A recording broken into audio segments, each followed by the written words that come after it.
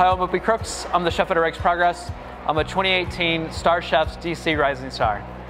Rake's Progress is just a little bit more polished than Woodbury Kitchen. You know, we built a beautiful hearth with a lot of very specific implements that Spike and I designed.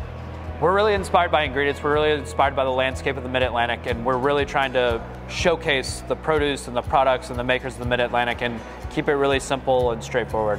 In the restaurant, we generally do anywhere from 150 to 200 covers, so it's very variable. It's always changing, and it's always something to, you know, keep your finger on the pulse of. I've been using the Vitamix blender in professional kitchens ever since I can remember. I would say that we have a Vitamix blender blending about 6 to 7 hours a day constantly.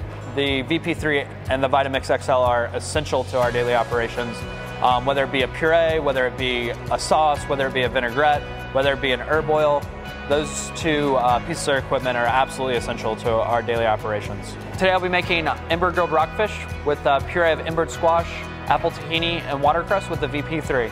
The idea for this dish was really out of necessity. We had a ton of apples that we needed to use, so we made this beautiful apple butter, and we really wanted to add a little bit of umami for the dish, and bene seed is a great way to add that kind of like rich, toasty, nutty, kind of almost floral flavor to a dish.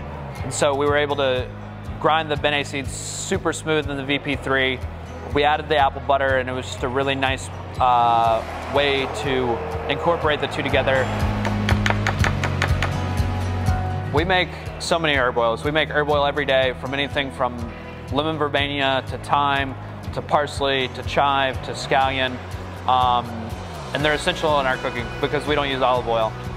So we're always packing the VP3s full of herbs, putting just enough oil in there to get it moving and just cranking it on, and you know, it has to run for a few minutes, and they're always up to the challenge. So we make the embered squash puree in the VP3.